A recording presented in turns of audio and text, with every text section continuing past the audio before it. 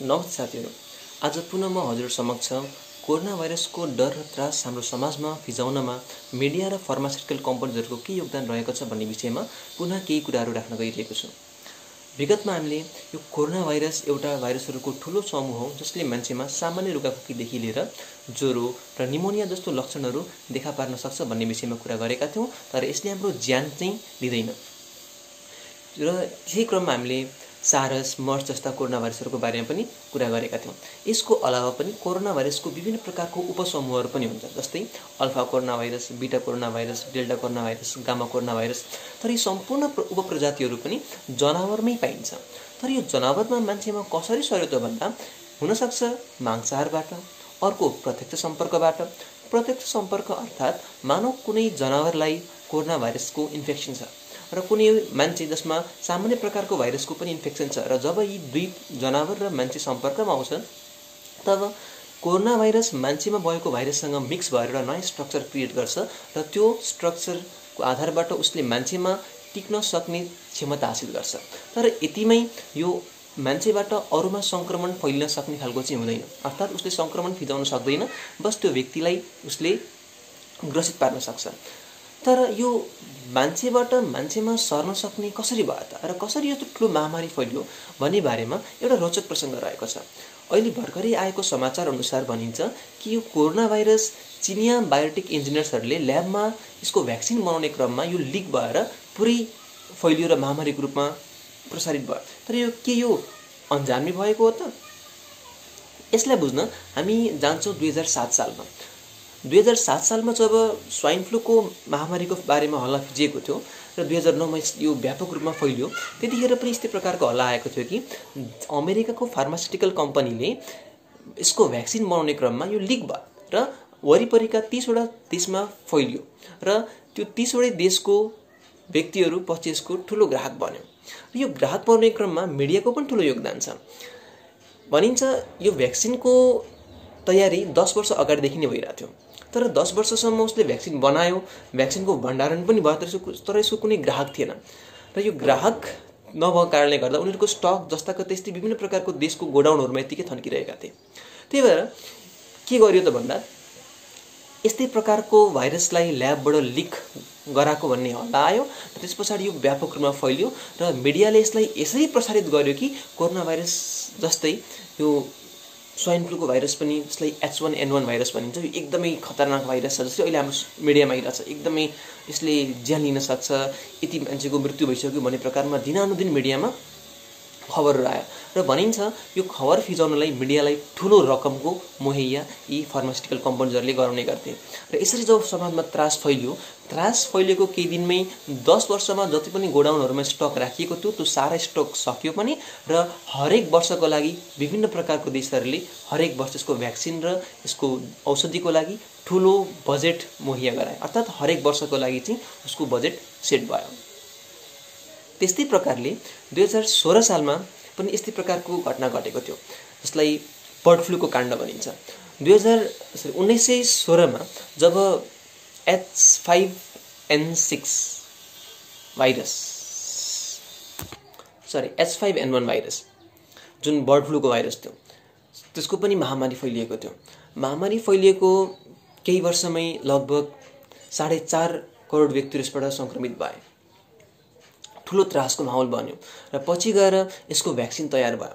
Vaccine तयार भइसके पछाडि यसलाई मास रूपमा सबैलाई भ्याक्सिन लगाइयो र भ्याक्सिन लगाइसके पछाडि भ्याक्सिन बन्नुभन्दा अगाडि लगभग 6000 मान्छे मरेका थिए, तर भ्याक्सिन तयार भइसके पछाडि 60 लाख मान्छेको मृत्यु भयो। यसरी यो भ्याक्सिन हरेक पटक सुरक्षित रहन्छ भन्ने पनि कुनै ग्यारेन्टी छैन। तर फार्मास्युटिकल कम्पनीजहरूले आफ्नो फाइदा मजाले बनाए र उनीहरूको व्यापार पनि राम्रो। त्यसपछि फेरि भनिन्छ कि यो त्यही भाइरसलाई फेरि पनि जेनेटिक इन्जिनियर्सहरूले ल्याबमा यसलाई 5औं पटकसम्म म्युटेट गराएर एउटा यस्तो भाइरस बनाए जुन सजिलै एउटा मान्छेबाट अर्को मान्छेमा फैलिन सक्छ, जसलाई नाम दिएको थियो H7N9। यो पनि बर्ड फ्लूको भाइरस हो जुन 2013 सालमा उसको ठुलो महामारी विश्वभरि फैलिएको थियो र यस कम्पनीले फेरि पनि ठुलो धनराशिको व्यापार यसबाट पनि भयो। यसरी हामी त्यस्तै एउटा घटना घट्यो युरोपमा, जहाँ हेपाटाइटिस बी को महामारी फैलियो।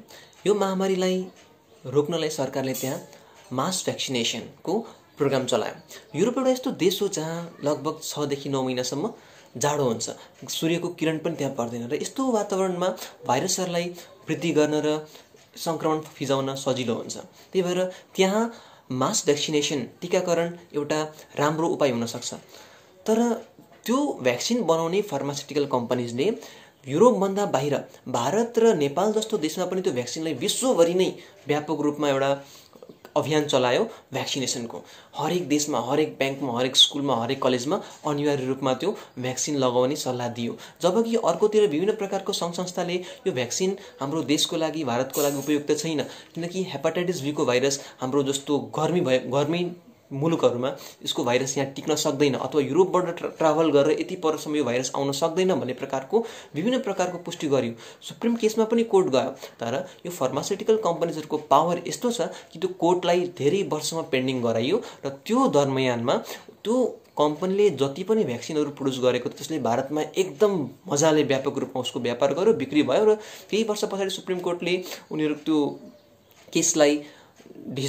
केसको डिसिजन दियो कि यो हेपाटाइटिसको बीको भ्याक्सिनेसन हाम्रो देशमा यसको आवश्यकता छैन र यसलाई तत्कालै ब्यान गरियो। तर त्यति जेलसम्म त्यो धेरै ढिलो भइसकेको थियो, त्यो कम्पनीको सारा स्टक समाप्त भइसकेको थियो र उनीहरूले जति मुनाफा कमाउनु पर्ने थियो त्योभन्दा धेरै मुनाफा उनीहरूले कमाए।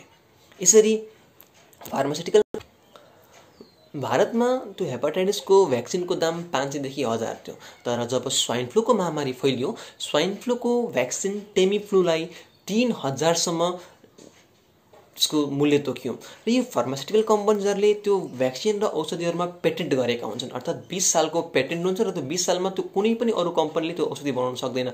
यसरी उनीहरूले आफ्नो बजारमा मोनोपोली क्रिएट गर्छन् र जति पनि महँगो दाममा त्यस्तो प्रकारको दबाईहरूलाई डरको व्यापार फिजाउनलाई त्यस्तो प्रकारको माहौल तयार गर्छन् र धडल्लाको साथमा आफ्नो दबाईहरू, भ्याक्सिनहरू बेच्ने गर्छन्।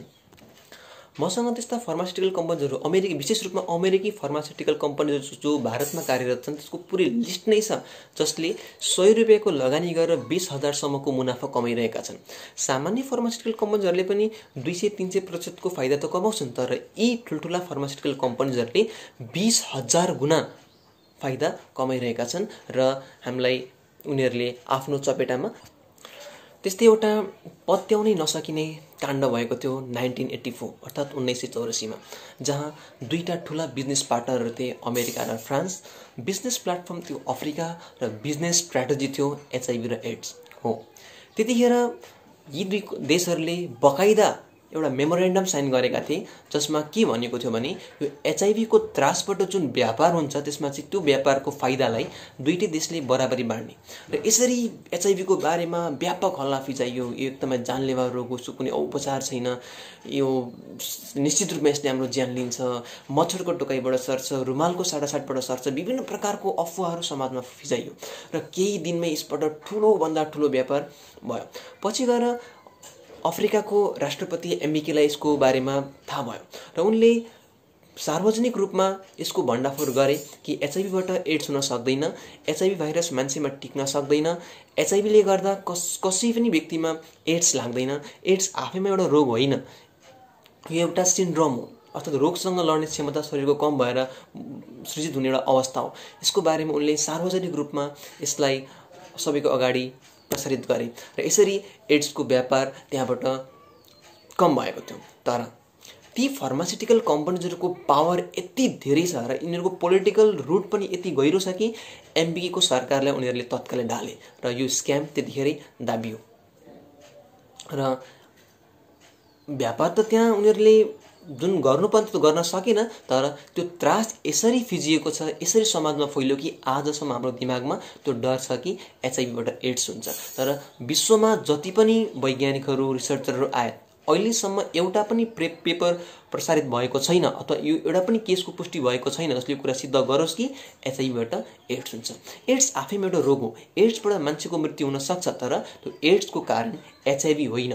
एचआईभीको भाइरस मान्छेको शरीरमा टिक्न सक्दैन, सर्न सक्दैन, तर आज हाम्रो समाजमा त्यसको डर फिजिएको छ। एमबिकी नेल्सन मण्डेलापछि अफ्रिकाका दोस्रो राष्ट्रपति थिए जसको सरकार यी फार्मास्युटिकल कम्पनीजहरूले डाले। यति यिनीहरूको पावर हुन्छ। र एउटा कुरा याद रहोस्, विश्वमा फार्मास्युटिकल कम्पनीजको जति पनि व्यापार छ त्यो व्यापारको 45% सेयर एक्लै अमेरिकामा हुन्छ। अर्थात् अमेरिकाको फार्मास्युटिकल कम्पनीजहरूले विश्वभरिको फार्मास्युटिकल कम्पनीजहरूमध्ये 45% को सेयर यसले ओगटेको छ। र हामीलाई थाहा पनि छ कि फार्मास्युटिकल कम्पनीजहरूको पावर यति बढी छ कि एमबिबिएस को कोर्समा के कुरा पढाउनु पर्ने हो भन्ने कुराको निर्देशन पनि ती फार्मास्युटिकल कम्पनीजहरूले दिन्छन्। अर्थात् धेरै कुराहरू एमबिबिएस को सिलेबसबाट हटाइएको छ जुन नलेजबाट यी फार्मास्युटिकल कम्पनीजहरूलाई घाटा हुन्थ्यो। त्यही भएर आफ्नो कम्पनीलाई फाइदा हुने, आफ्नो औषधिको व्यापार बढ्ने खालको सिलेबसहरू पनि एमबिबिएस को कोर्समा पढाइन्छ र त्यस्तो सिलेबस कोर्स पढेर बनेका डाक्टर्सहरूले पनि उनीहरूको व्यापार वृद्धि गर्नमा ठुलो योगदान पुर्याइरहेका छन्। अहिले त्यतिखेर यो स्क्यामबाट अफ्रिकालाई कुनै फाइदा थिएन। त्यही भएर अफ्रिकाले यसको पोलखोल गर्यो। तर यसपटक बिजनेस पार्टनर रहेको छ अमेरिका र चाइना। बिजनेस प्लेटफर्म छ अफ्रिका जस्तो कुनै असंलग्न मुलुक होइन, तर स्वयं चाइना र बिजनेस स्ट्र्याटेजी रहेको छ कोरोना भाइरस हो। अहिले चाइनाले तत्कालको लागि, अल्पकालको लागि आफूलाई भिक्टिम रोल प्ले गरे पनि मेरो देशमा यत्रो महामारी फैलिएको छ भन्ने प्रकारको एउटा भनौँ न अल्पकालको घाटा जस्तो अवस्था सृजना गरेर देखाए पनि यसले भविष्यलाई टार्गेट गरेको छ। अमेरिका र चाइनाले फ्युचरलाई टार्गेट गरेर एउटा ठुलो रकम जनताबाट लिन खोजिरहेका छन् फार्मास्युटिकल कम्पनीजहरूको माध्यमबाट। जस्तै टिभीको लागि हरेक वर्ष 40,000 करोडको बजेट छुट्याइन्छ। एड्सको लागि 2,000 करोडको बजेट छुट्याइन्छ। त्यस्तै अब कोरोना भाइरसको लागि पनि सरकारहरूलाई दबाव सृजना गरिन्छ र त्योभन्दा ठुलो धनराशिको बजेट प्रत्येक वर्षको लागि बनाइन्छ, किटको नाममा, भ्याक्सिनको नाममा अथवा यसको औषधिको नाममा। यो ठुलो सञ्जाल रहेको छ यी फार्मास्युटिकल कम्पनीज र यी शक्तिशाली राष्ट्रहरूको यति दबदबा छ कि युटिओ, युएन, डब्लुएचओमा पनि यिनीहरूको डाइरेक्ट इन्फ्लुएन्स रहेको हुन्छ। हस् त आजलाई हामी यति नै राख्छौँ। अब यो कोरोना भाइरसको जुन यो सङ्ख्या वृद्धि भइरहेको छ, यो कसरी भइरहेको छ यसको बारेमा, यसको षड्यन्त्रको बारेमा हामी अर्को भिडियोमा चर्चा गर्नेछौँ। त्यतिन्जेलको लागि हस्त धन्यवाद।